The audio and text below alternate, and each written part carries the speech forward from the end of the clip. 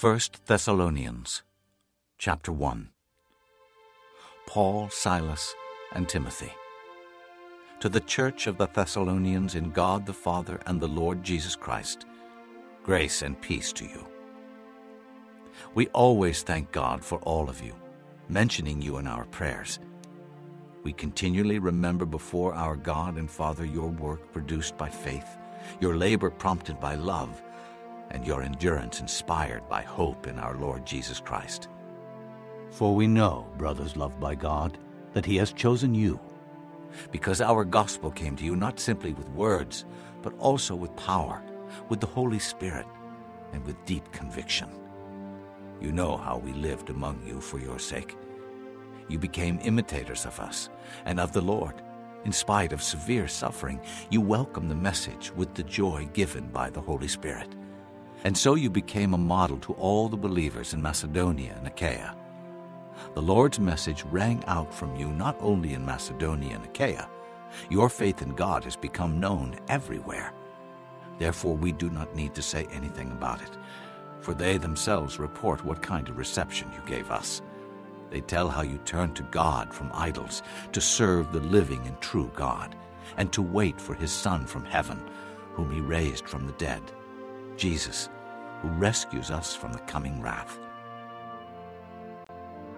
Chapter 2. You know, brothers, that our visit to you was not a failure. We had previously suffered and been insulted in Philippi, as you know, but with the help of our God, we dared to tell you his gospel in spite of strong opposition.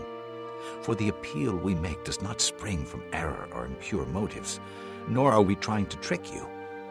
On the contrary, we speak as men approved by God to be entrusted with the gospel. We are not trying to please men, but God, who tests our hearts. You know, we never used flattery, nor did we put on a mask to cover up greed. God is our witness. We were not looking for praise from men, not from you or anyone else. As apostles of Christ, we could have been a burden to you, but we were gentle among you, like a mother caring for her little children. We loved you so much that we were delighted to share with you not only the gospel of God, but our lives as well, because you had become so dear to us. Surely you remember, brothers, our toil and hardship. We worked night and day in order not to be a burden to anyone while we preached the gospel of God to you. You are witnesses, and so is God, of how holy, righteous, and blameless we were among you who believed. For you know that we dealt with each of you as a father deals with his own children, encouraging, comforting, and urging you to live lives worthy of God, who calls you into his kingdom and glory. And we also thank God continually because when you received the word of God, which you heard from us, you accepted it not as the word of men, but as it actually is, the word of God, which is at work in you who believe. For you, brothers, became imitators of God's churches in Judea, which are in Christ Jesus. You suffered from your own countrymen the same things those churches suffered from the Jews, who killed the Lord Jesus and the prophets, and also drove us out. They displease God and are hostile to all men in their effort to keep us from speaking to the Gentiles so that they may be saved. In this way, they always heap up their sins to the limit. The wrath of God has come upon them at last. But brothers, when we were torn away from you for a short time, in person, not in thought, out of our intense longing, we made every effort to see you. For we wanted to come to you. Certainly I, Paul, did again and again, but Satan stopped us. For what is our hope, our joy, or the crown in which we will glory in the presence of our Lord Jesus when he comes? Is it not you? Indeed, you are our glory and joy. Chapter 3. So when we could stand it no longer, we thought it best to be left by ourselves in Athens. We sent Timothy, who is our brother and God's fellow worker in spreading the gospel of Christ, to strengthen and encourage you in your faith, so that no one would be unsettled by these trials. You know quite well that we were destined for them. In fact, when we were with you, we kept telling you that we would be persecuted. And it turned out that way, as you well know. For this reason, when I could stand it no longer, I sent to find out about your faith. I was afraid that in some way the tempter might have tempted you, and our efforts might have been useless. But Timothy has just now come to us from you, and has brought good news about your faith and love. He has told us that you always have pleasant memories of us, and that you long to see us, just as we also long to see you. Therefore, brothers, in all our distress and persecution, we were encouraged about you because of your faith. For now we really live, since you are standing firm in the Lord. How can we thank God enough for you in return for all the joy we have in the presence of our God because of you? Night and day we pray most earnestly that we may see you again and supply what is lacking in your faith. Now may our God and Father himself and our Lord Jesus clear the way for us to come to you. May the Lord make your love increase and overflow for each other and for everyone else, just as ours does for you. May he strengthen your hearts so that you will be blameless and holy in the presence of our God and Father when our Lord Jesus comes with all his holy ones. Chapter 4. Finally, brothers, we instructed you how to live in order to please God, as in fact you are living. Now we ask you and urge you in the Lord Jesus to do this more and more. For you know what instructions we gave you by the authority of the Lord Jesus.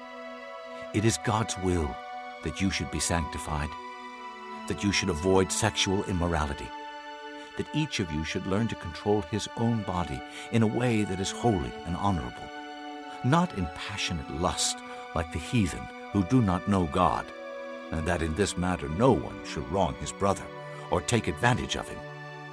The Lord will punish men for all such sins, as we have already told you and warned you. For God did not call us to be impure, but to live a holy life. Therefore, he who rejects this instruction does not reject man, but God, who gives you his Holy Spirit.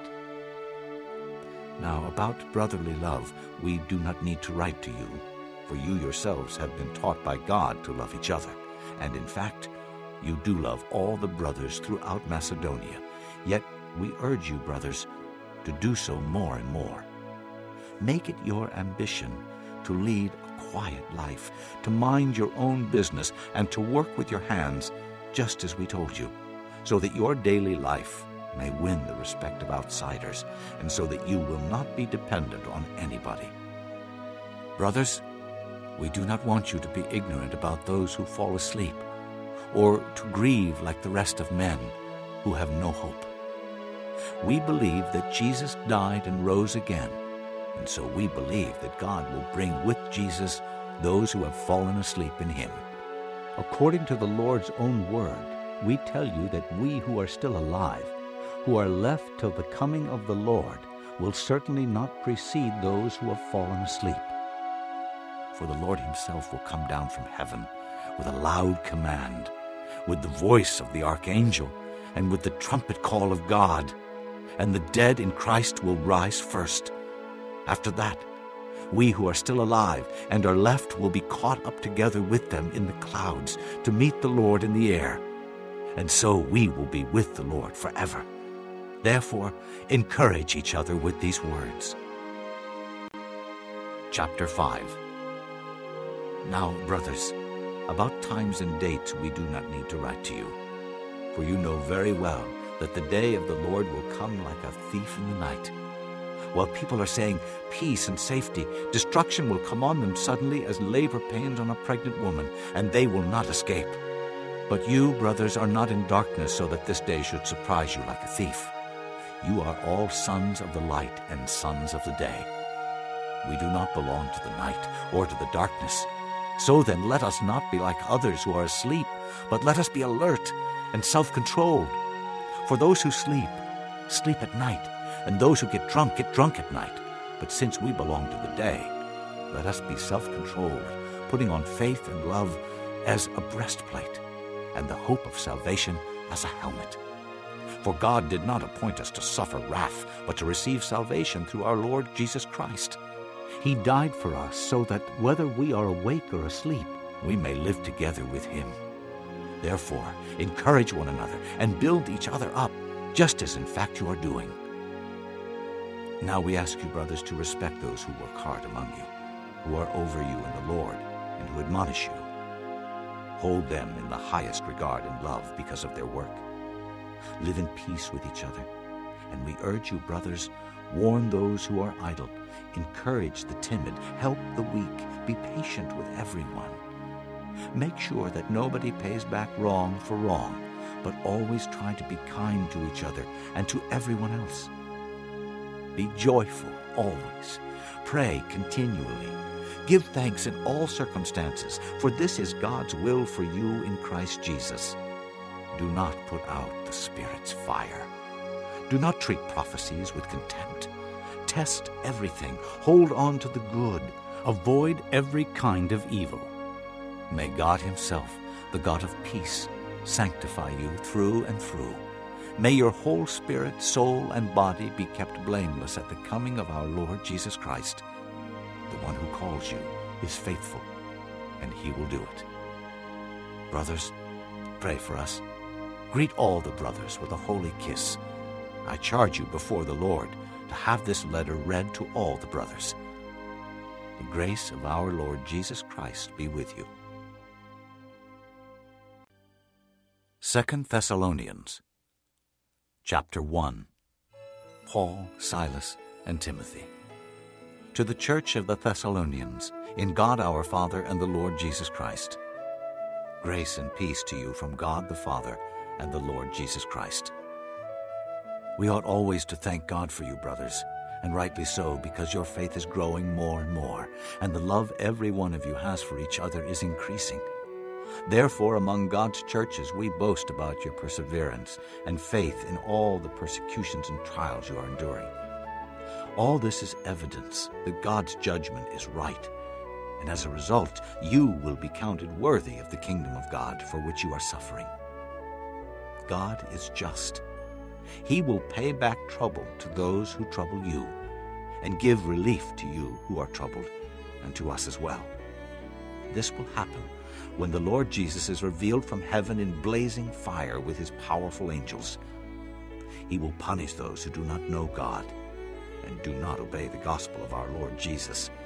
They will be punished with everlasting destruction and shut out from the presence of the Lord and from the majesty of his power on the day he comes to be glorified in his holy people and to be marveled at among all those who have believed. This includes you, because you believed our testimony to you. With this in mind, we constantly pray for you, that our God may count you worthy of his calling, and that by his power he may fulfill every good purpose of yours and every act prompted by your faith. We pray this so that the name of our Lord Jesus may be glorified in you, and you in him, according to the grace of our God and the Lord Jesus Christ. Chapter 2. Concerning the coming of our Lord Jesus Christ and our being gathered to him, we ask you, brothers, not to become easily unsettled or alarmed by some prophecy, report, or letter supposed to have come from us, saying that the day of the Lord has already come. Don't let anyone deceive you in any way, for that day will not come until the rebellion occurs and the man of lawlessness is revealed, the man doomed to destruction. He will oppose and will exalt himself over everything that is called God or is worshipped, so that he sets himself up in God's temple, proclaiming himself to be God. Don't you remember that when I was with you, I used to tell you these things? And now you know what is holding him back, so that he may be revealed at the proper time. For the secret power of lawlessness is already at work, but the one who now holds it back will continue to do so till he is taken out of the way. And then the lawless one will be revealed, whom the Lord Jesus will overthrow with the breath of his mouth and destroy by the splendor of his coming. The coming of the lawless one will be in accordance with the work of Satan, displayed in all kinds of counterfeit miracles, signs, and wonders, and in every sort of evil that deceives those who are perishing. They perish because they refused to love the truth and so be saved. For this reason, God sends them a powerful delusion, so that they will believe the lie, and so that all will be condemned who have not believed the truth, but have delighted in wickedness. But we ought always to thank God for you, brothers loved by the Lord, because from the beginning God chose you to be saved through the sanctifying work of the Spirit and through belief in the truth. He called you to this through our gospel, that you might share in the glory of our Lord Jesus Christ. So then, brothers, stand firm and hold to the teachings we passed on to you, whether by word of mouth or by letter. May our Lord Jesus Christ himself and God our Father, who loved us and by his grace gave us eternal encouragement and good hope, encourage your hearts and strengthen you in every good deed and word. Chapter 3. Finally, brothers, pray for us that the message of the Lord may spread rapidly and be honored, just as it was with you. And pray that we may be delivered from wicked and evil men, for not everyone has faith. But the Lord is faithful, and he will strengthen and protect you from the evil one. We have confidence in the Lord that you are doing and will continue to do the things we command. May the Lord direct your hearts into God's love and Christ's perseverance. In the name of the Lord Jesus Christ, we command you, brothers, to keep away from every brother who is idle and does not live according to the teaching you received from us. For you yourselves know how you ought to follow our example. We were not idle when we were with you, nor did we eat anyone's food without paying for it. On the contrary, we worked night and day, laboring and toiling, so that we would not be a burden to any of you. We did this not because we do not have the right to such help, but in order to make ourselves a model for you to follow. For even when we were with you, we gave you this rule: if a man will not work, he shall not eat. We hear that some among you are idle. They are not busy, they are busybodies. Such people we command and urge in the Lord Jesus Christ to settle down and earn the bread they eat. And as for you, brothers, never tire of doing what is right. If anyone does not obey our instruction in this letter, take special note of him. Do not associate with him, in order that he may feel ashamed. Yet do not regard him as an enemy, but warn him as a brother. Now may the Lord of peace himself give you peace at all times and in every way. The Lord be with all of you. I, Paul, write this greeting in my own hand, which is the distinguishing mark in all my letters. This is how I write. The grace of our Lord Jesus Christ be with you all. 1 Timothy Chapter 1. Paul, an apostle of Christ Jesus, by the command of God our Savior, and of Christ Jesus our hope. To Timothy, my true son in the faith. Grace, mercy, and peace from God the Father and Christ Jesus our Lord. As I urged you when I went into Macedonia, stay there in Ephesus, so that you may command certain men not to teach false doctrines any longer, nor to devote themselves to myths and endless genealogies.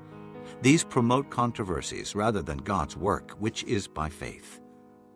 The goal of this command is love, which comes from a pure heart and a good conscience and a sincere faith.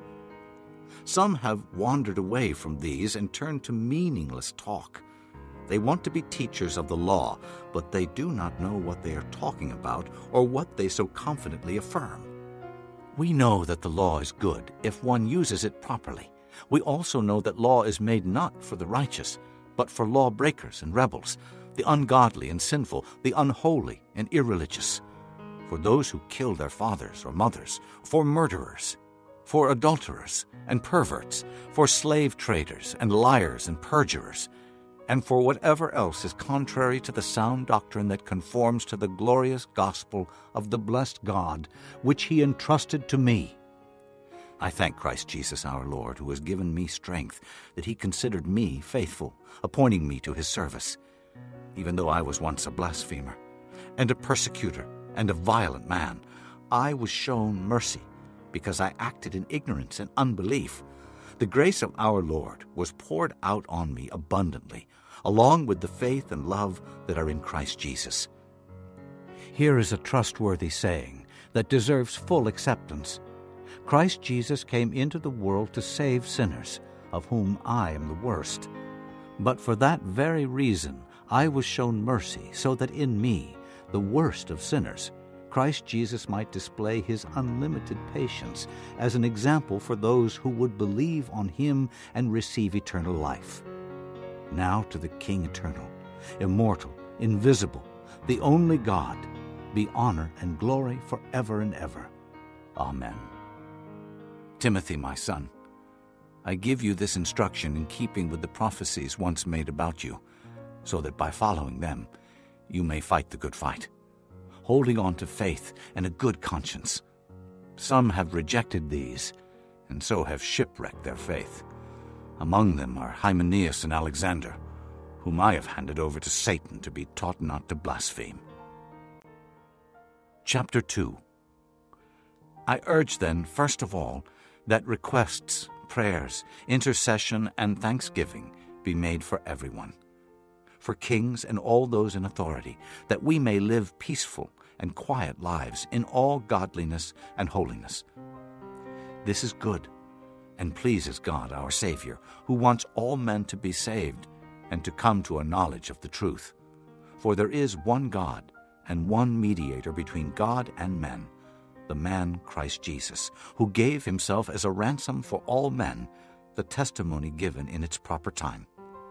And for this purpose I was appointed a herald and an apostle. I am telling the truth, I am not lying, and a teacher of the true faith to the Gentiles. I want men everywhere to lift up holy hands in prayer, without anger or disputing. I also want women to dress modestly, with decency and propriety, not with braided hair or gold or pearls or expensive clothes, but with good deeds, appropriate for women who profess to worship God. A woman should learn in quietness and full submission. I do not permit a woman to teach or to have authority over a man. She must be silent. For Adam was formed first, then Eve. And Adam was not the one deceived. It was the woman who was deceived and became a sinner. But women will be saved through childbearing if they continue in faith, love, and holiness with propriety.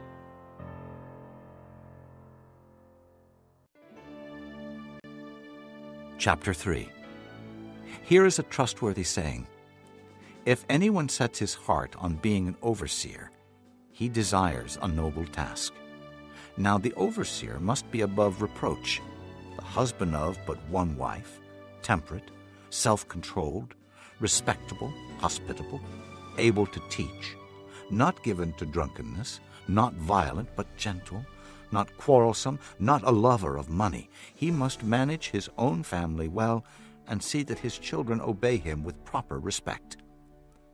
If anyone does not know how to manage his own family, how can he take care of God's church? He must not be a recent convert, or he may become conceited and fall under the same judgment as the devil. He must also have a good reputation with outsiders, so that he will not fall into disgrace and into the devil's trap. Deacons, likewise, are to be men worthy of respect, sincere, not indulging in much wine, and not pursuing dishonest gain. They must keep hold of the deep truths of the faith with a clear conscience. They must first be tested, and then, if there is nothing against them, let them serve as deacons. In the same way, their wives are to be women worthy of respect, not malicious talkers, but temperate and trustworthy in everything. A deacon must be the husband of but one wife, and must manage his children and his household well. Those who have served well gain an excellent standing and great assurance in their faith in Christ Jesus. Although I hope to come to you soon, I am writing you these instructions so that, if I am delayed, you will know how people ought to conduct themselves in God's household, which is the church of the living God, the pillar and foundation of the truth. Beyond all question, the mystery of godliness is great. He appeared in a body, was vindicated by the Spirit, was seen by angels, was preached among the nations, was believed on in the world, was taken up in glory. Chapter 4. The Spirit clearly says that in later times some will abandon the faith and follow deceiving spirits and things taught by demons. Such teachings come through hypocritical liars whose consciences have been seared as with a hot iron. They forbid people to marry and order them to abstain from certain foods, which God created to be received with thanksgiving by those who believe and who know the truth. For everything God created is good, and nothing is to be rejected if it is received with thanksgiving, because it is consecrated by the word of God and prayer. If you point these things out to the brothers, you will be a good minister of Christ Jesus, brought up in the truths of the faith and of the good teaching that you have followed. Have nothing to do with godless myths and old wives' tales. Rather, train yourself to be godly. For physical training is of some value, but godliness has value for all things, holding promise for both the present life and the life to come. This is a trustworthy saying that deserves full acceptance, and for this we labor and strive, that we have put our hope in the living God, who is the Savior of all men, and especially of those who believe. Command and teach these things. Don't let anyone look down on you because you are young, but set an example for the believers in speech, in life, in love, in faith, and in purity. Until I come, devote yourselves to the public reading of Scripture, to preaching and to teaching. Do not neglect your gift, which was given you through a prophetic message when the body of elders laid their hands on you. Be diligent in these matters. Give yourself wholly to them, so that everyone may see your progress. Watch your life and doctrine closely. Persevere in them, because if you do, you will save both yourself and your hearers. Chapter 5. Do not rebuke an older man harshly, but exhort him as if he were your father. Treat younger men as brothers, older women as mothers, and younger women as sisters, with absolute purity.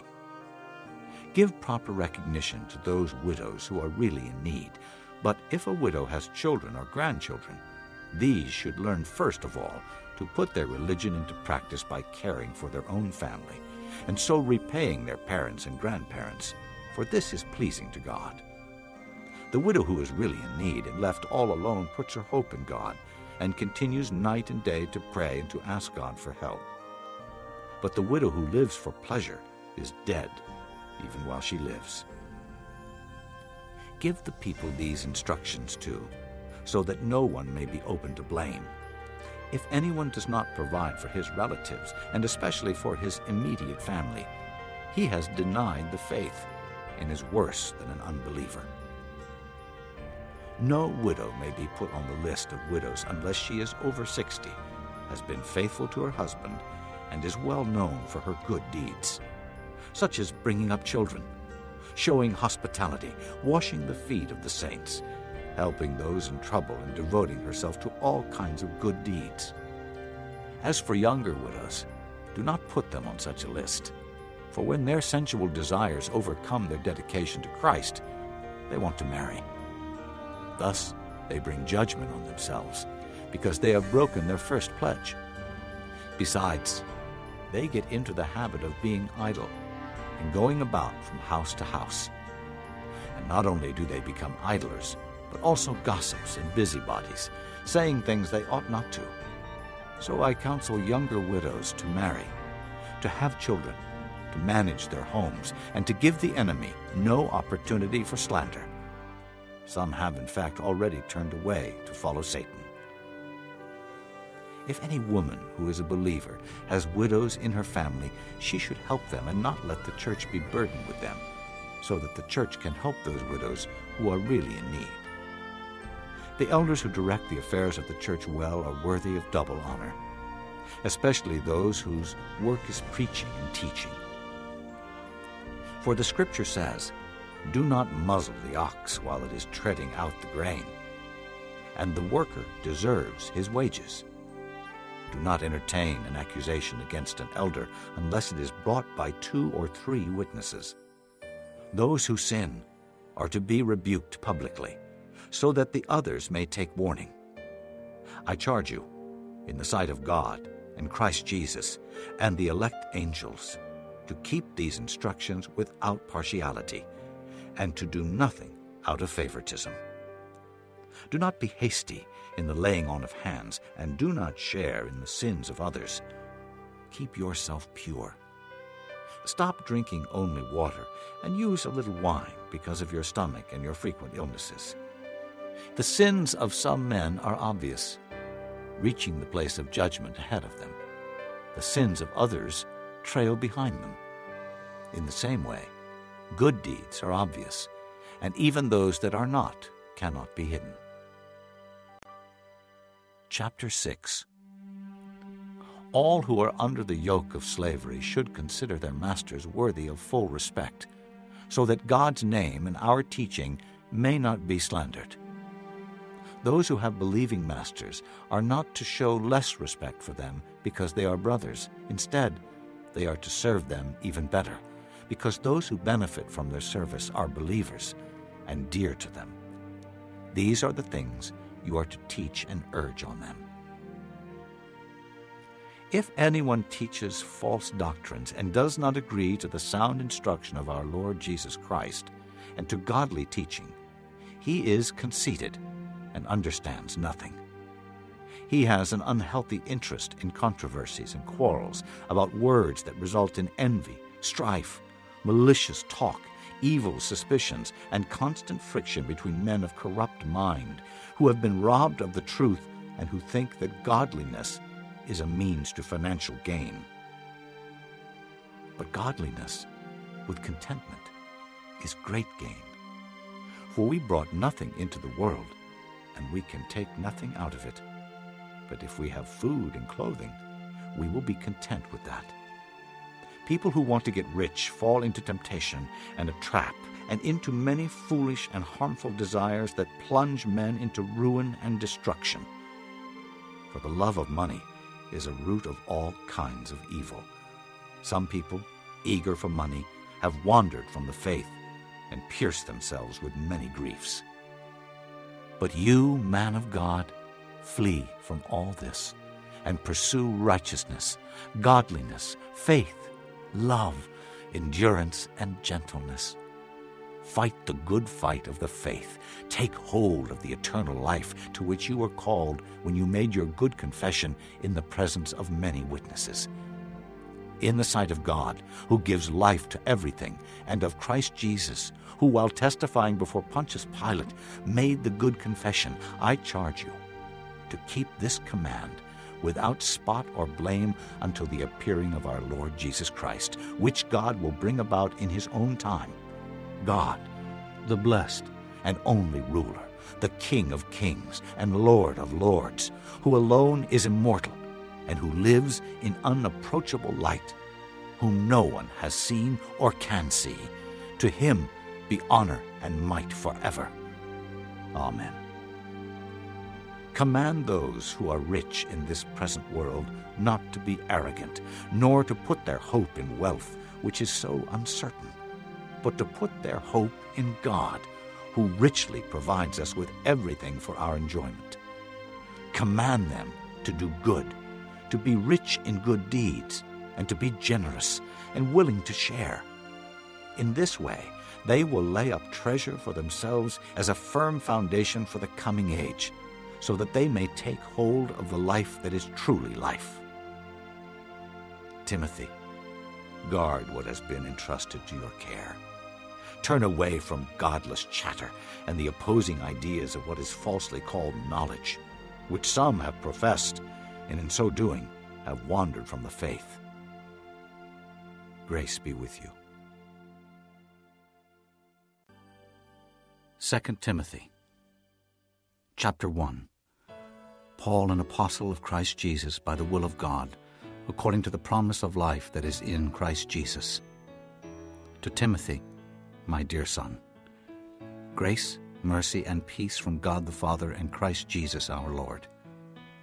I thank God, whom I serve as my forefathers did, with a clear conscience, as night and day I constantly remember you in my prayers. Recalling your tears, I long to see you, so that I may be filled with joy. I have been reminded of your sincere faith, which first lived in your grandmother Lois and in your mother Eunice, and I am persuaded now lives in you also. For this reason I remind you to fan into flame the gift of God, which is in you through the laying on of my hands. For God did not give us a spirit of timidity, but a spirit of power, of love, and of self-discipline.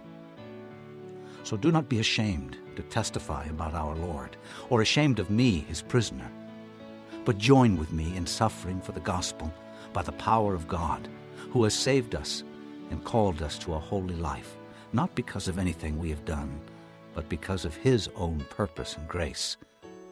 This grace was given us in Christ Jesus before the beginning of time, but it has now been revealed through the appearing of our Savior Christ Jesus, who has destroyed death and has brought life and immortality to light through the gospel.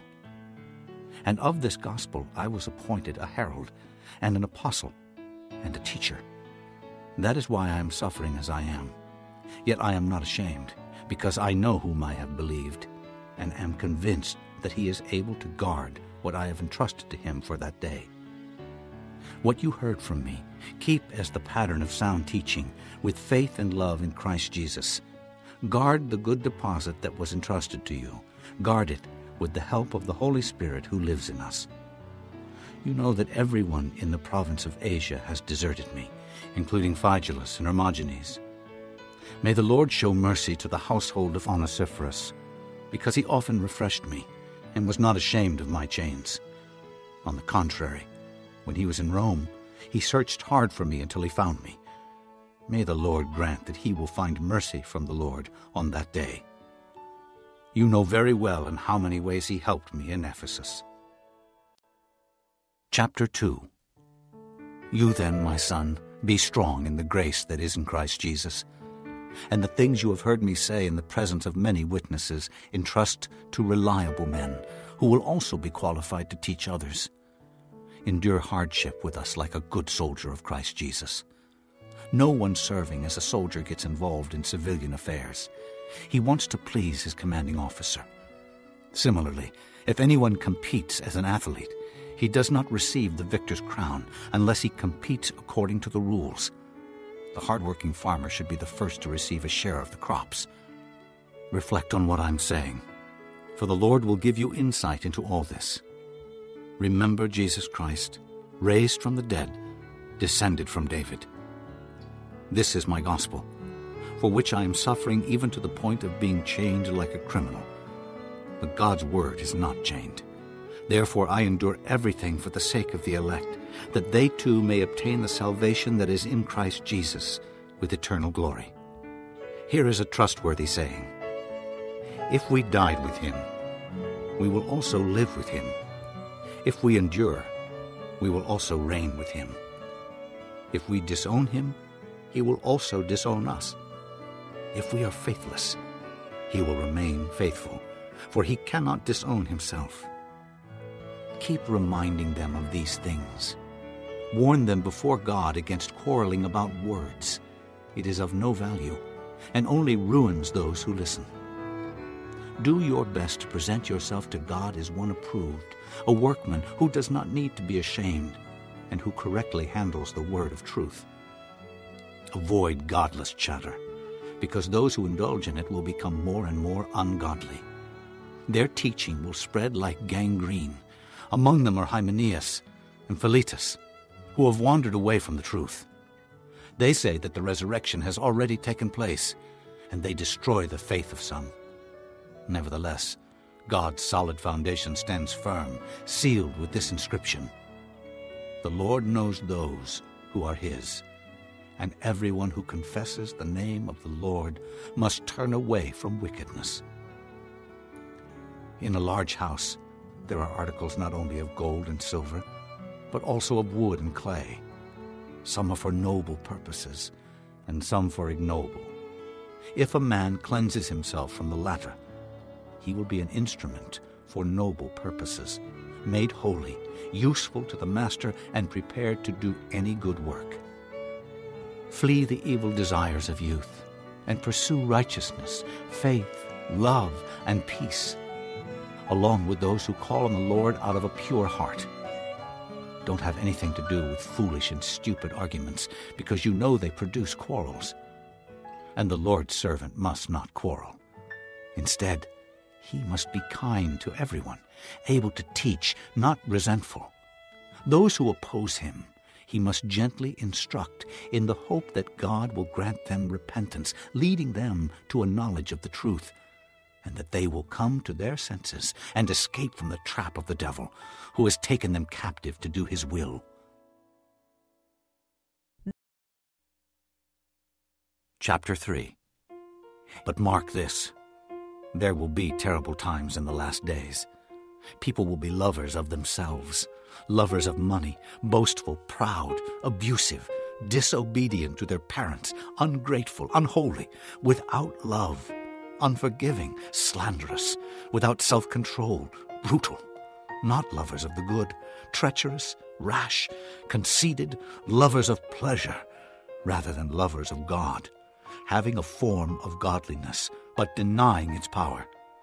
Have nothing to do with them. They are the kind who worm their way into homes and gain control over weak-willed women who are loaded down with sins and are swayed by all kinds of evil desires, always learning but never able to acknowledge the truth. Just as Jannes and Jambres opposed Moses, so also these men oppose the truth, men of depraved minds, who, as far as the faith is concerned, are rejected. But they will not get very far, because as in the case of those men, their folly will be clear to everyone. You, however, know all about my teaching, my way of life, my purpose, faith, patience, love, endurance, persecutions, sufferings, what kinds of things happened to me in Antioch, Iconium, and Lystra, the persecutions I endured, yet the Lord rescued me from all of them. In fact, everyone who wants to live a godly life in Christ Jesus will be persecuted, while evil men and impostors will go from bad to worse, deceiving and being deceived. But as for you, continue in what you have learned and have become convinced of, because you know those from whom you learned it, and how from infancy you have known the Holy Scriptures, which are able to make you wise for salvation through faith in Christ Jesus. All Scripture is God-breathed and is useful for teaching, rebuking, correcting, and training in righteousness, so that the man of God may be thoroughly equipped for every good work. Chapter 4. In the presence of God and of Christ Jesus, who will judge the living and the dead, and in view of his appearing and his kingdom, I give you this charge: preach the word. Be prepared in season and out of season, correct, rebuke, and encourage, with great patience and careful instruction. For the time will come when men will not put up with sound doctrine. Instead, to suit their own desires, they will gather around them a great number of teachers to say what their itching ears want to hear. They will turn their ears away from the truth and turn aside to myths. But you, keep your head in all situations, endure hardship, do the work of an evangelist, discharge all the duties of your ministry. For I am already being poured out like a drink offering, and the time has come for my departure. I have fought the good fight, I have finished the race, I have kept the faith. Now there is in store for me the crown of righteousness, which the Lord, the righteous judge, will award to me on that day, and not only to me, but also to all who have longed for his appearing. Do your best to come to me quickly, for Demas, because he loved this world, has deserted me and has gone to Thessalonica. Crescens has gone to Galatia, and Titus to Dalmatia. Only Luke is with me. Get Mark and bring him with you, because he is helpful to me in my ministry. I sent Tychicus to Ephesus.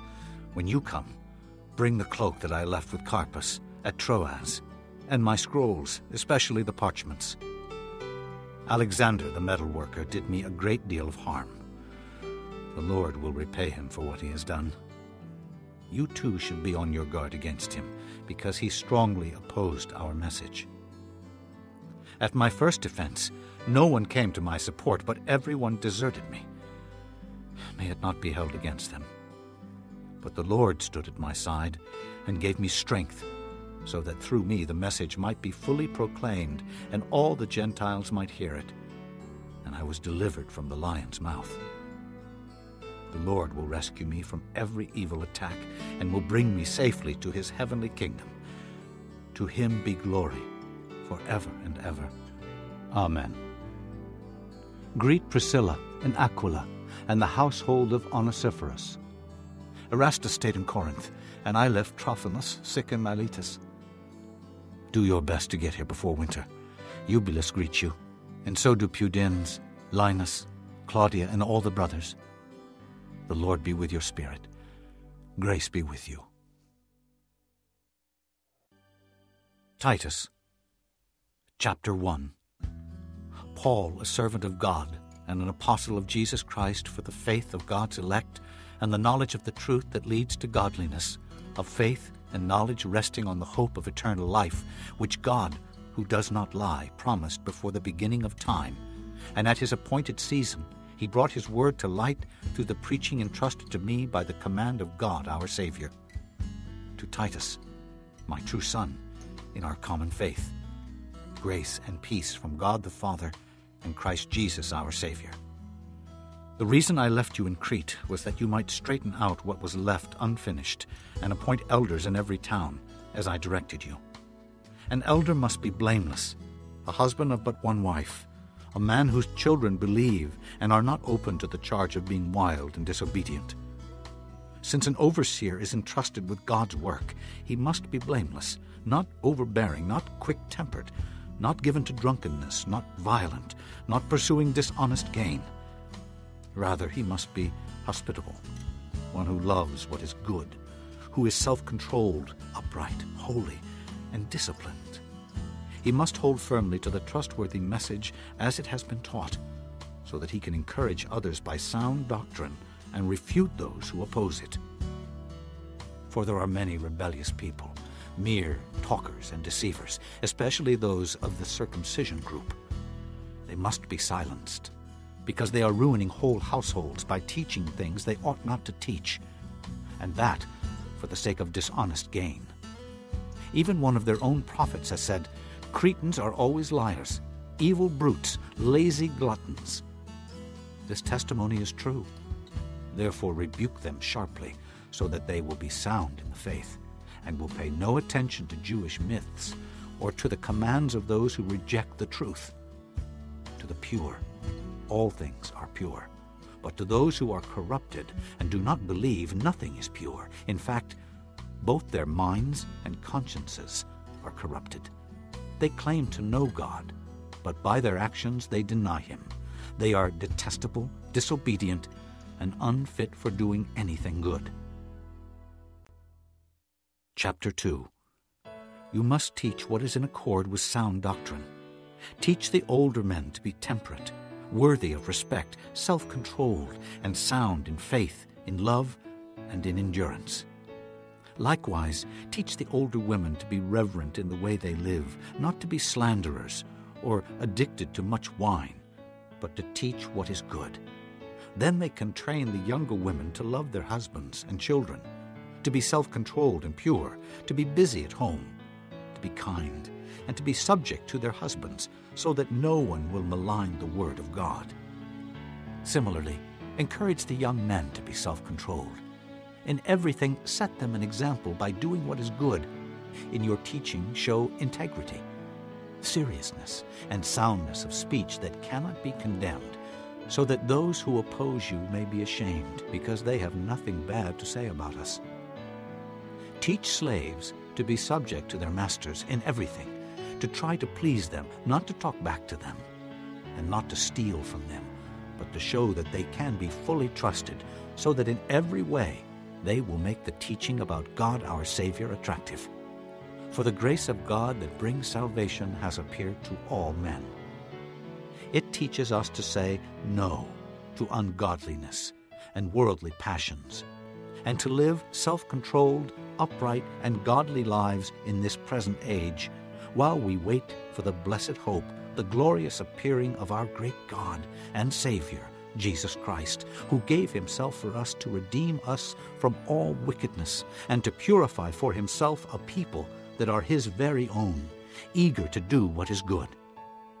These then are the things you should teach. Encourage and rebuke with all authority. Do not let anyone despise you. Chapter 3. Remind the people to be subject to rulers and authorities, to be obedient, to be ready to do whatever is good, to slander no one, to be peaceable and considerate, and to show true humility toward all men.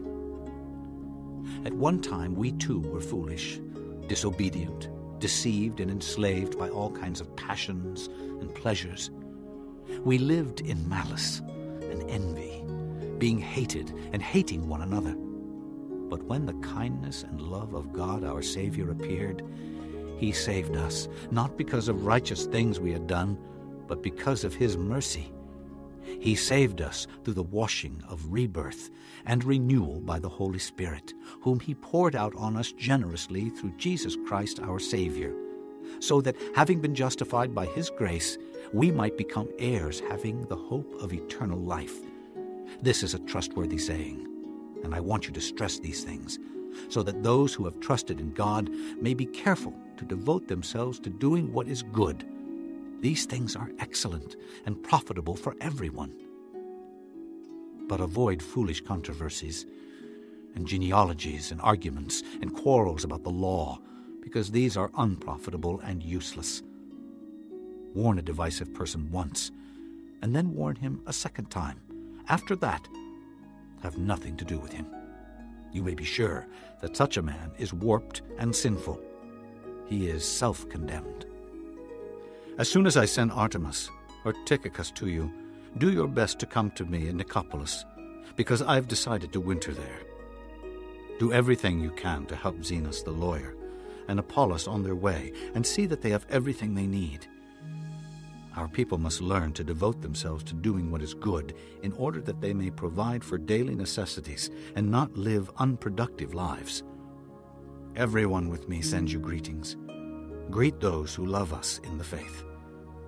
Grace be with you all. Hebrews chapter 1. In the past, God spoke to our forefathers through the prophets at many times and in various ways. But in these last days he has spoken to us by his Son, whom he appointed heir of all things, and through whom he made the universe. The Son is the radiance of God's glory and the exact representation of his being, sustaining all things by his powerful word. After he had provided purification for sins, he sat down at the right hand of the Majesty in heaven. So he became as much superior to the angels as the name he has inherited is superior to theirs. For to which of the angels did God ever say, "You are my son, today I have become your father"? Or again, "I will be his father, and he will be my son"? And again, when God brings his firstborn into the world, he says, "Let all God's angels worship him." In speaking of the angels, he says, "He makes his angels winds, his servants flames of fire." But about the Son he says, "Your throne, O God, will last forever and ever, and righteousness will be the scepter of your kingdom. You have loved righteousness and hated wickedness.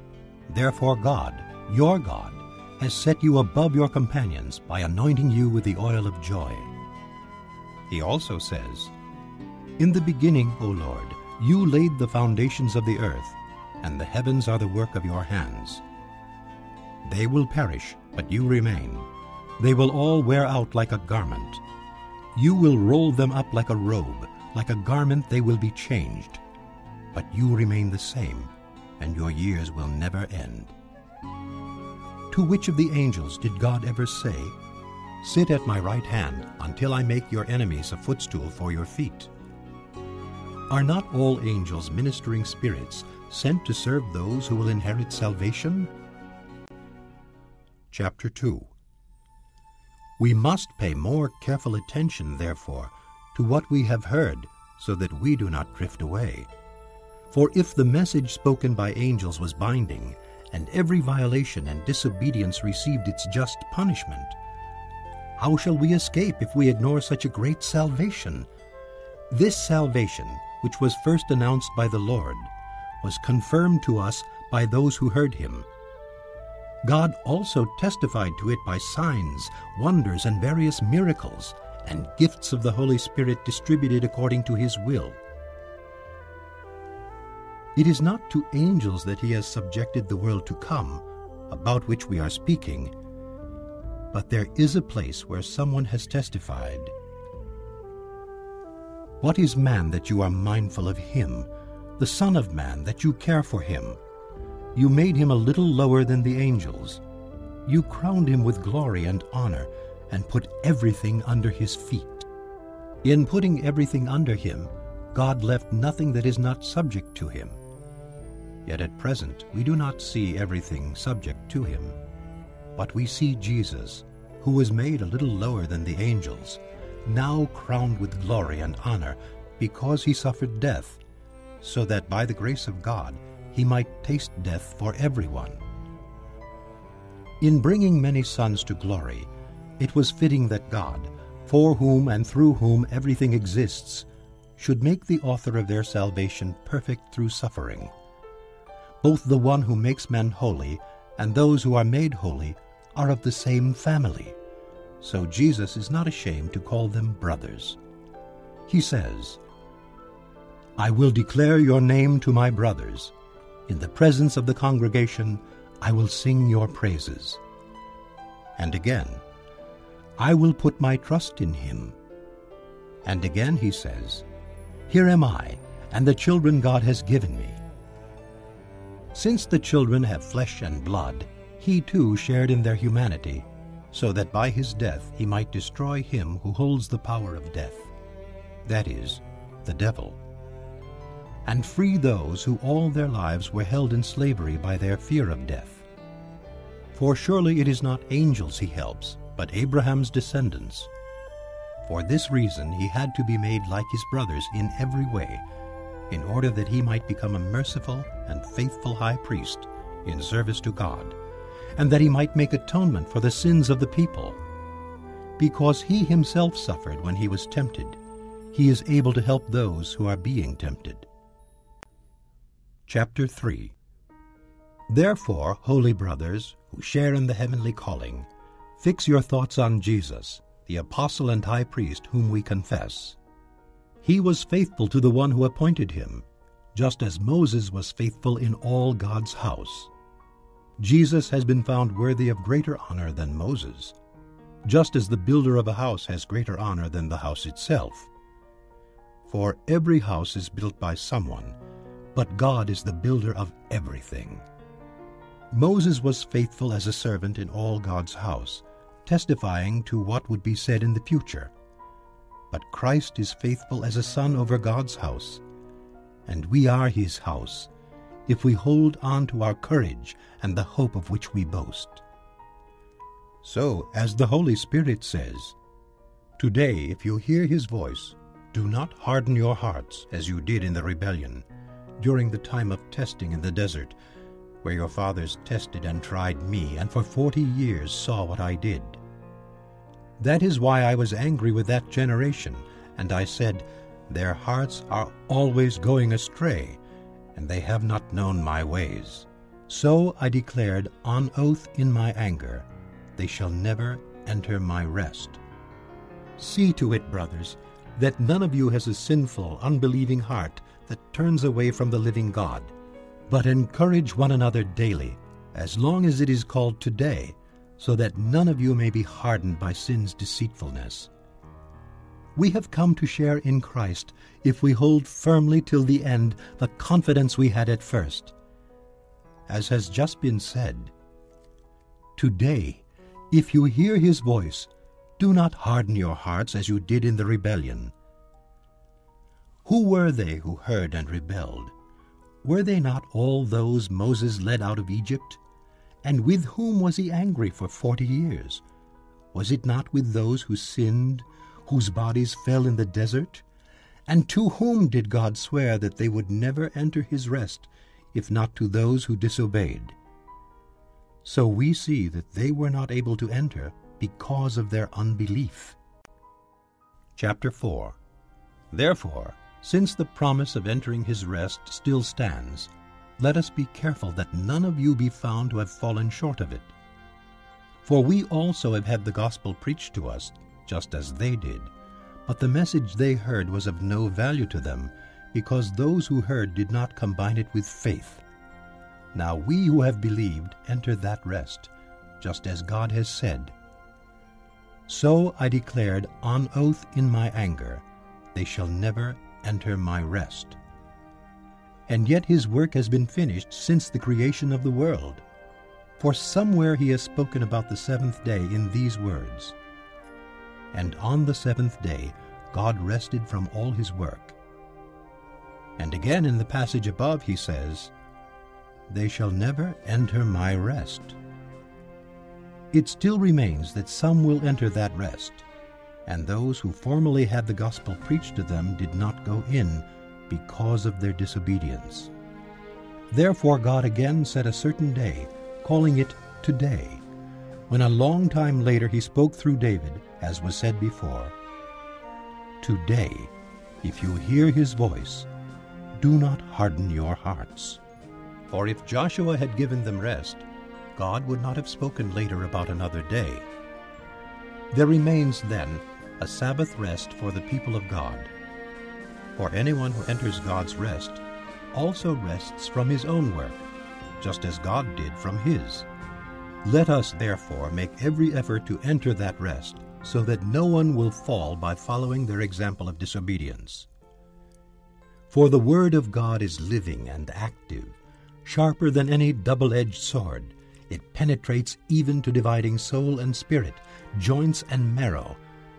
It judges the thoughts and attitudes of the heart. Nothing in all creation is hidden from God's sight. Everything is uncovered and laid bare before the eyes of him to whom we must give account.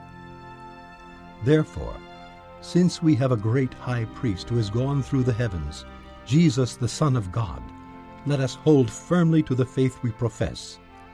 For we do not have a high priest who is unable to sympathize with our weaknesses, but we have one who has been tempted in every way, just as we are, yet was without sin. Let us then approach the throne of grace with confidence, so that we may receive mercy and find grace to help us in our time of need. Chapter 5. Every high priest is selected from among men, and is appointed to represent them in matters related to God, to offer gifts and sacrifices for sins. He is able to deal gently with those who are ignorant and are going astray, since he himself is subject to weakness. This is why he has to offer sacrifices for his own sins, as well as for the sins of the people. No one takes this honor upon himself. He must be called by God, just as Aaron was. So Christ also did not take upon himself the glory of becoming a high priest.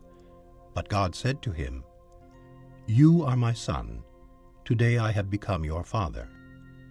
And he says in another place, "You are a priest forever, in the order of Melchizedek."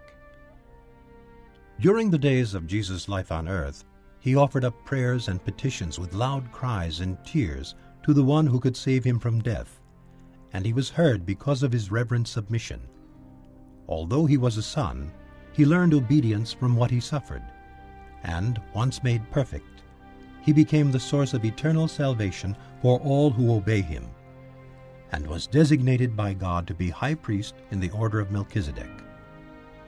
We have much to say about this, but it is hard to explain because you are slow to learn. In fact, though by this time you ought to be teachers, You need someone to teach you the elementary truths of God's Word all over again.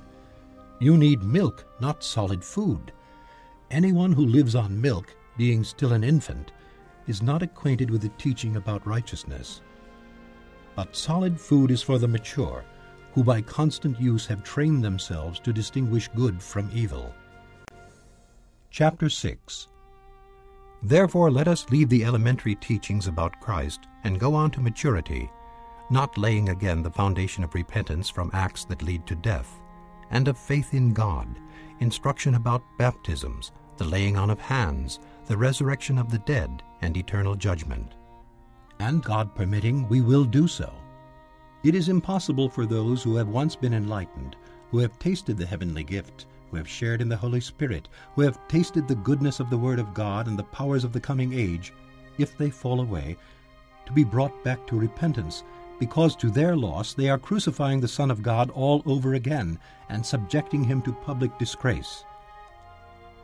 Land that drinks in the rain often falling on it, and that produces a crop useful to those for whom it is farmed, receives the blessing of God. But land that produces thorns and thistles is worthless and is in danger of being cursed. In the end it will be burned. Even though we speak like this, dear friends, we are confident of better things in your case, things that accompany salvation. God is not unjust. He will not forget your work and the love you have shown him as you have helped his people and continue to help them. We want each of you to show this same diligence to the very end, in order to make your hope sure. We do not want you to become lazy, but to imitate those who through faith and patience inherit what has been promised. When God made his promise to Abraham, since there was no one greater for him to swear by, he swore by himself, saying, I will surely bless you and give you many descendants. And so, after waiting patiently, Abraham received what was promised. Men swear by someone greater than themselves, and the oath confirms what is said and puts an end to all argument. Because God wanted to make the unchanging nature of his purpose very clear to the heirs of what was promised, he confirmed it with an oath. God did this so that, by two unchangeable things in which it is impossible for God to lie, we who have fled to take hold of the hope offered to us may be greatly encouraged. We have this hope as an anchor for the soul, firm and secure. It enters the inner sanctuary behind the curtain, where Jesus, who went before us, has entered on our behalf. He has become a high priest forever, in the order of Melchizedek. Chapter 7. This Melchizedek was king of Salem and priest of God Most High. He met Abraham returning from the defeat of the kings and blessed him, and Abraham gave him 1/10 of everything. First, his name means King of Righteousness. Then also, King of Salem means King of Peace. Without father or mother, without genealogy, without beginning of days or end of life, like the Son of God, he remains a priest forever. Just think how great he was. Even the patriarch Abraham gave him 1/10 of the plunder. Now the law requires the descendants of Levi who become priests to collect 1/10 from the people, that is, their brothers, even though their brothers are descended from Abraham. This man, however, did not trace his descent from Levi, yet he collected 1/10 from Abraham and blessed him who had the promises. And without doubt, the lesser person is blessed by the greater. In the one case, the 1/10 is collected by men who die, but in the other case, by him who is declared to be living. One might even say that Levi, who collects the 1/10, paid the 1/10 through Abraham, because when Melchizedek met Abraham, Levi was still in the body of his ancestor. If perfection could have been attained through the Levitical priesthood, for on the basis of it the law was given to the people, why was there still need for another priest to come, one in the order of Melchizedek, not in the order of Aaron? For when there is a change of the priesthood, there must also be a change of the law. He of whom these things are said belonged to a different tribe, and no one from that tribe has ever served at the altar. For it is clear that our Lord descended from Judah, and in regard to that tribe Moses said nothing about priests. And what we have said is even more clear if another priest like Melchizedek appears, one who has become a priest not on the basis of a regulation as to his ancestry, but on the basis of the power of an indestructible life. For it is declared, "You are a priest forever, in the order of Melchizedek." The former regulation is set aside because it was weak and useless, for the law made nothing perfect, and a better hope is introduced by which we draw near to God. And it was not without an oath. Others became priests without any oath, but he became a priest with an oath when God said to him, "The Lord has sworn and will not change his mind. You are a priest forever." Because of this oath, Jesus has become the guarantee of a better covenant. Now there have been many of those priests, since death prevented them from continuing in office. But because Jesus lives forever, he has a permanent priesthood. Therefore he is able to save completely those who come to God through him, because he always lives to intercede for them. Such a high priest meets our need, one who is holy, blameless, pure, set apart from sinners, exalted above the heavens. Unlike the other high priests, he does not need to offer sacrifices day after day, first for his own sins, and then for the sins of the people. He sacrificed for their sins once for all when he offered himself. For the law appoints as high priests men who are weak, but the oath, which came after the law, appointed the Son, who has been made perfect forever. Chapter 8. The point of what we are saying is this: we do have such a high priest, who sat down at the right hand of the throne of the Majesty in heaven, and who serves in the sanctuary, the true tabernacle set up by the Lord, not by man. Every high priest is appointed to offer both gifts and sacrifices, and so it was necessary for this one also to have something to offer. If he were on earth, he would not be a priest, for there are already men who offer the gifts prescribed by the law. They serve at a sanctuary that is a copy and shadow of what is in heaven. This is why Moses was warned when he was about to build the tabernacle. "See to it that you make everything according to the pattern shown you on the mountain." But the ministry Jesus has received is as superior to theirs as the covenant of which he is mediator is superior to the old one, and it is founded on better promises. For if there had been nothing wrong with that first covenant, no place would have been sought for another. But God found fault with the people and said, "The time is coming, declares the Lord, when I will make a new covenant with the house of Israel and with the house of Judah. It will not be like the covenant I made with their forefathers when I took them by the hand to lead them out of Egypt, because they did not remain faithful to my covenant, and I turned away from them, declares the Lord. This is the covenant I will make with the house of Israel after that time, declares the Lord. I will put my laws in their minds and write them on their hearts. I will be their God, and they will be my people. No longer will a man teach his neighbor or a man his brother, saying, Know the Lord, because they will all know me, from the least of them to the greatest. For I will forgive their wickedness, and will remember their sins no more. By calling this covenant new, he has made the first one obsolete, and what is obsolete and aging will soon disappear. Chapter 9. Now the first covenant had regulations for worship and also an earthly sanctuary. A tabernacle was set up. In its first room were the lampstand, the table, and the consecrated bread.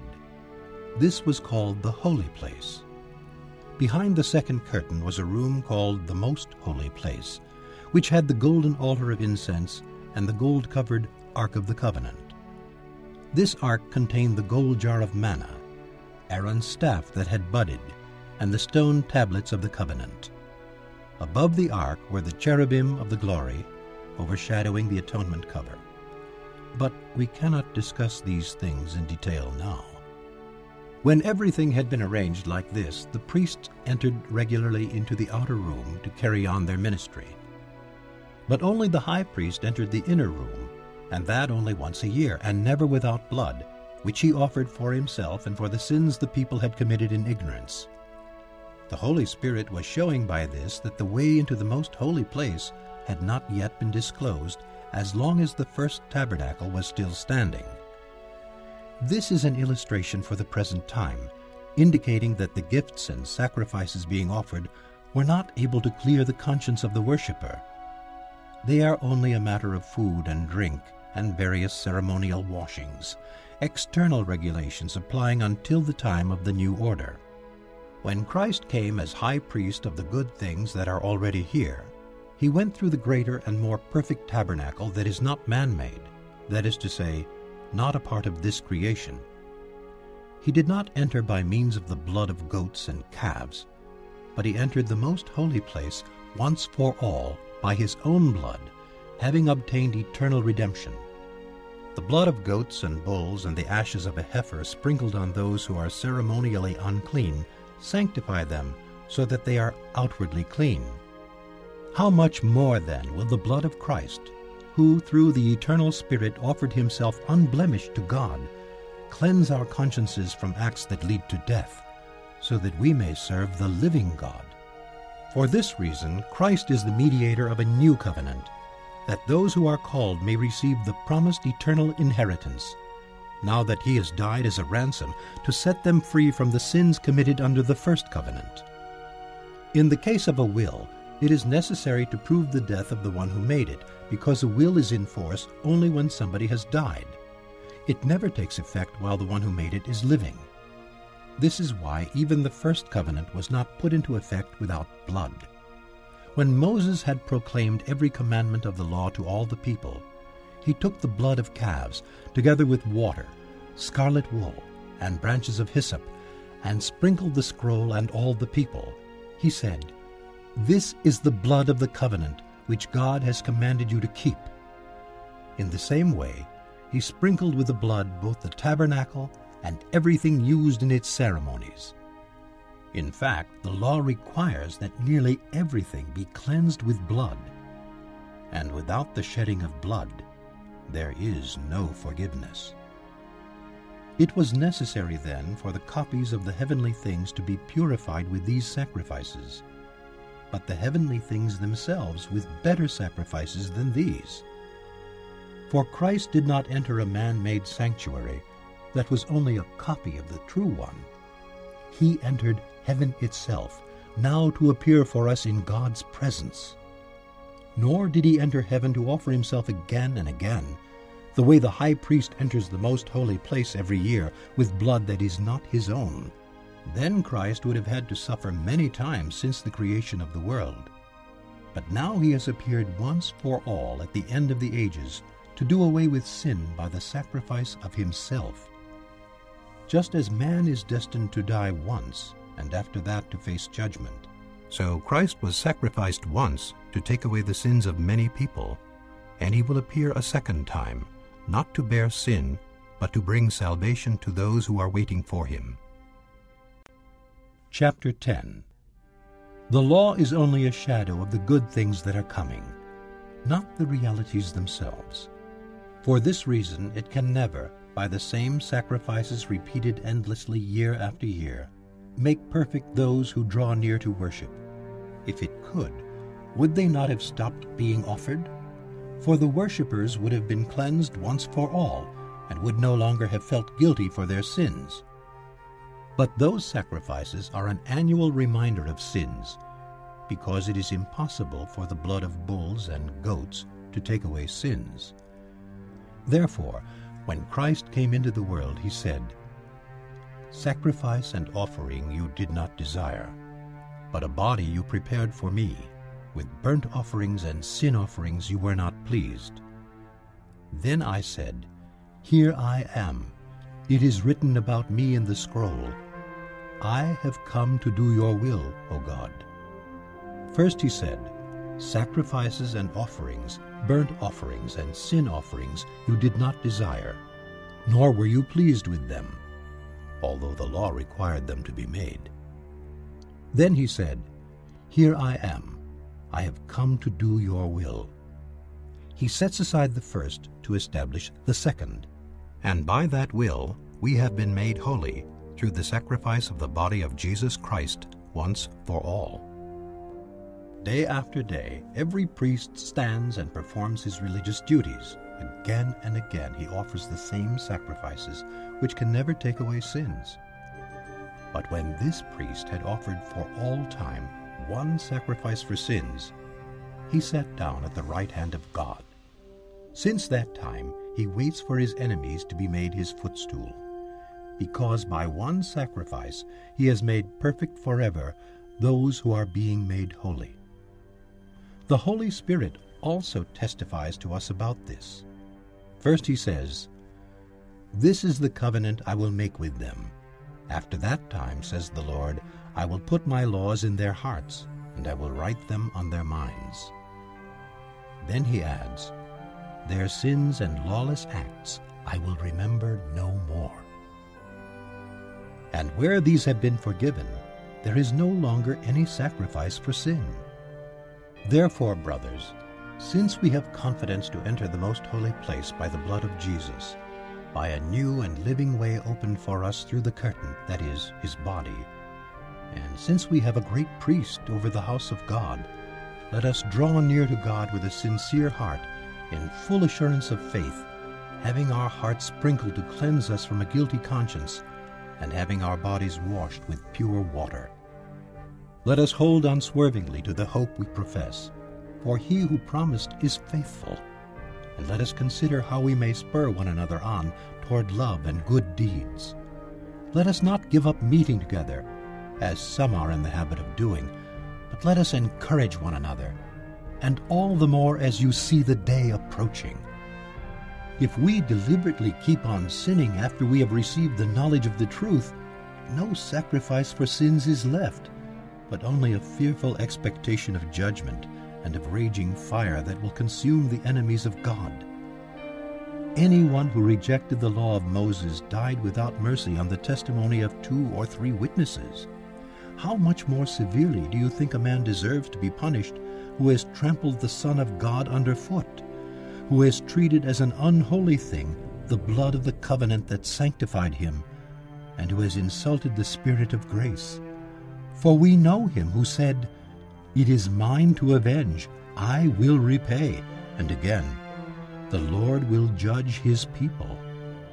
It is a dreadful thing to fall into the hands of the living God. Remember those earlier days after you had received the light, when you stood your ground in a great contest in the face of suffering. Sometimes you were publicly exposed to insult and persecution. At other times you stood side by side with those who were so treated. You sympathized with those in prison and joyfully accepted the confiscation of your property because you knew that you yourselves had better and lasting possessions. So do not throw away your confidence. It will be richly rewarded.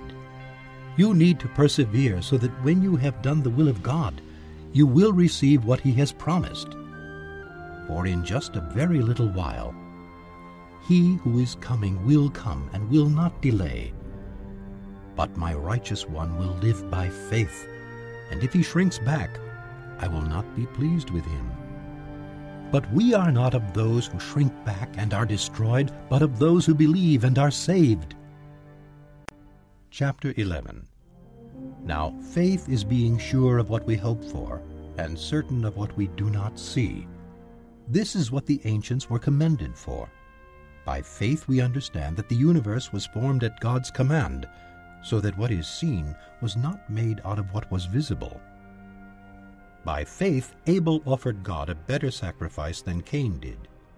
By faith he was commended as a righteous man when God spoke well of his offerings, and by faith he still speaks, even though he is dead. By faith Enoch was taken from this life, so that he did not experience death. He could not be found, because God had taken him away. For before he was taken, he was commended as one who pleased God. And without faith, It is impossible to please God, because anyone who comes to him must believe that he exists, and that he rewards those who earnestly seek him. By faith Noah, when warned about things not yet seen, in holy fear built an ark to save his family. By his faith he condemned the world, and became heir of the righteousness that comes by faith. By faith Abraham, when called to go to a place he would later receive as his inheritance, obeyed and went, even though he did not know where he was going. By faith he made his home in the promised land like a stranger in a foreign country. He lived in tents, as did Isaac and Jacob, who were heirs with him of the same promise. For he was looking forward to the city with foundations, whose architect and builder is God. By faith Abraham, even though he was past age, and Sarah herself was barren, was enabled to become a father because he considered him faithful who had made the promise. And so from this one man, and he as good as dead, came descendants as numerous as the stars in the sky and as countless as the sand on the seashore. All these people were still living by faith when they died. They did not receive the things promised. They only saw them and welcomed them from a distance.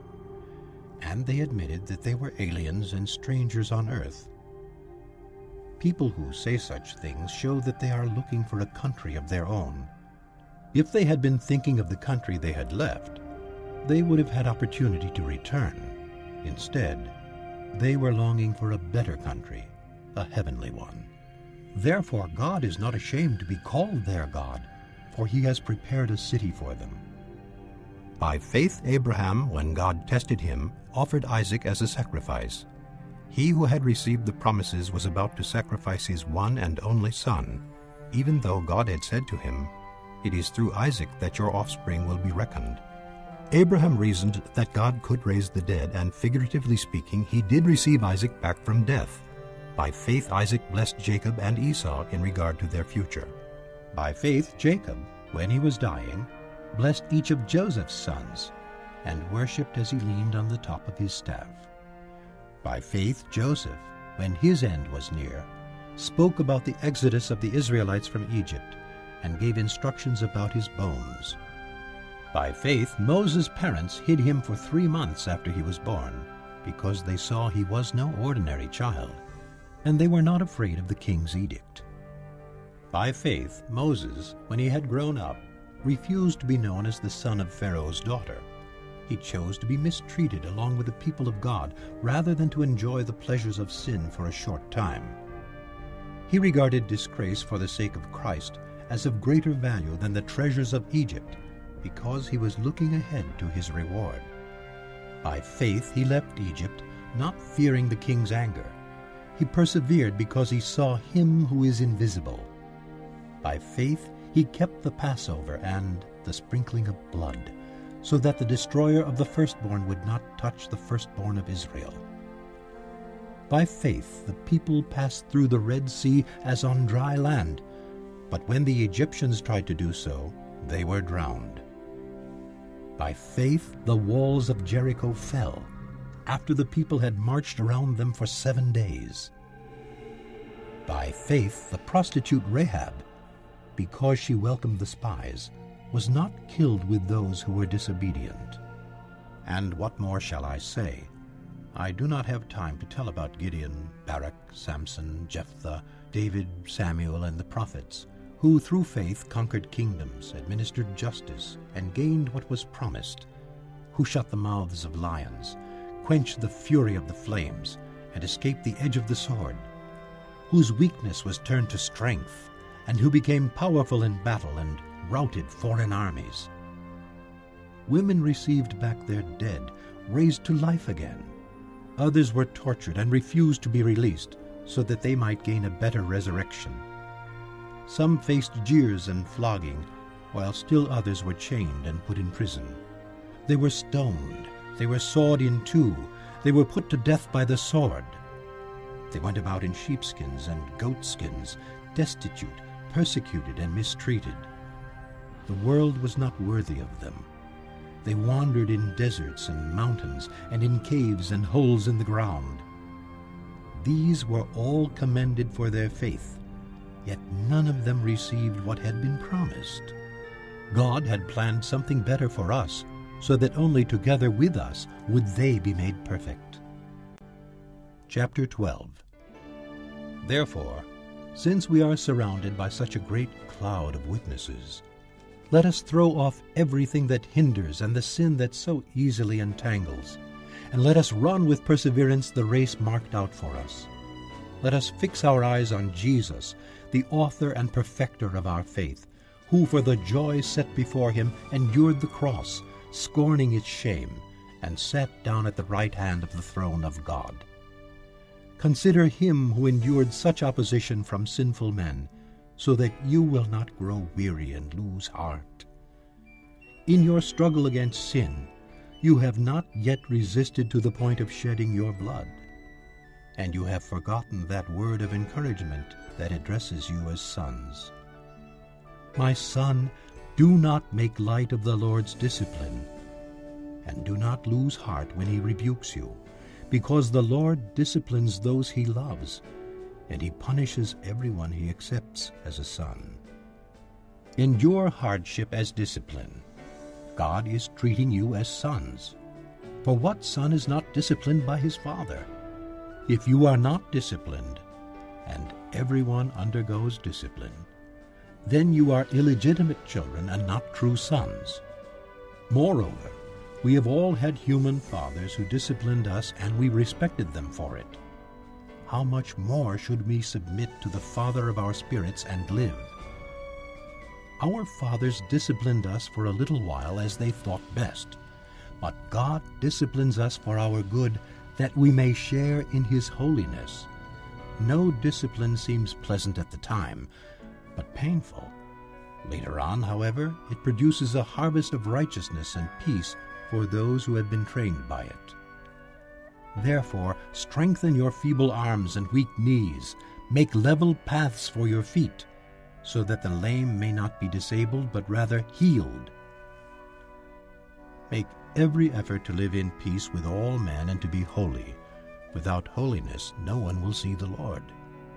See to it that no one misses the grace of God, and that no bitter root grows up to cause trouble and defile many. See that no one is sexually immoral, or is godless like Esau, who for a single meal sold his inheritance rights as the oldest son. Afterward, as you know, when he wanted to inherit this blessing, he was rejected. He could bring about no change of mind, though he sought the blessing with tears. You have not come to a mountain that can be touched and that is burning with fire, to darkness, gloom, and storm, to a trumpet blast, or to such a voice speaking words that those who heard it begged that no further word be spoken to them, because they could not bear what was commanded. If even an animal touches the mountain, it must be stoned. The sight was so terrifying that Moses said, I am trembling with fear. But you have come to Mount Zion, to the heavenly Jerusalem, the city of the living God.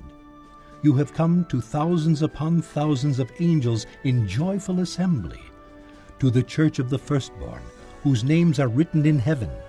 You have come to God, the judge of all men, to the spirits of righteous men made perfect, to Jesus, the mediator of a new covenant, and to the sprinkled blood that speaks a better word than the blood of Abel.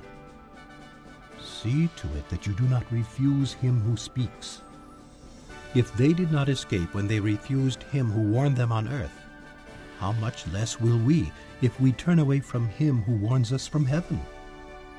At that time his voice shook the earth, but now he has promised, once more I will shake not only the earth but also the heavens.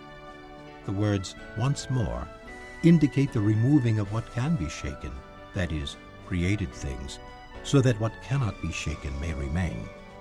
Therefore, since we are receiving a kingdom that cannot be shaken, let us be thankful, and so worship God acceptably with reverence and awe, for our God is a consuming fire. Chapter 13. Keep on loving each other as brothers. Do not forget to entertain strangers, for by so doing, some people have entertained angels without knowing it. Remember those in prison as if you were their fellow prisoners, and those who are mistreated as if you yourselves were suffering. Marriage should be honored by all, and the marriage bed kept pure, for God will judge the adulterer and all the sexually immoral. Keep your lives free from the love of money, and be content with what you have, because God has said, "Never will I leave you, never will I forsake you." So we say with confidence, "The Lord is my helper. I will not be afraid. What can man do to me?" Remember your leaders who spoke the word of God to you. Consider the outcome of their way of life and imitate their faith. Jesus Christ is the same yesterday and today and forever. Do not be carried away by all kinds of strange teachings. It is good for our hearts to be strengthened by grace, not by ceremonial foods which are of no value to those who eat them. We have an altar from which those who minister at the tabernacle have no right to eat.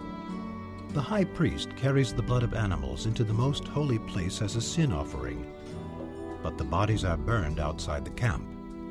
And so Jesus also suffered outside the city gate to make the people holy through his own blood.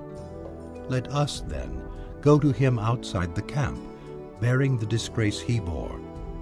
For here we do not have an enduring city, but we are looking for the city that is to come. Through Jesus, therefore, let us continually offer to God a sacrifice of praise, the fruit of lips that confess his name. And do not forget to do good and to share with others, for with such sacrifices God is pleased. Obey your leaders and submit to their authority. They keep watch over you as men who must give an account. Obey them so that their work will be a joy, not a burden, for that would be of no advantage to you. Pray for us. We are sure that we have a clear conscience and desire to live honorably in every way. I particularly urge you to pray so that I may be restored to you soon. May the God of peace, who through the blood of the eternal covenant brought back from the dead our Lord Jesus, that great shepherd of the sheep, equip you with everything good for doing his will, and may he work in us what is pleasing to him, through Jesus Christ, to whom be glory forever and ever. Amen. Brothers, I urge you to bear with my word of exhortation, for I have written you only a short letter. I want you to know that our brother Timothy has been released. If he arrives soon, I will come with him to see you. Greet all your leaders and all God's people. Those from Italy send you their greetings. Grace be with you all.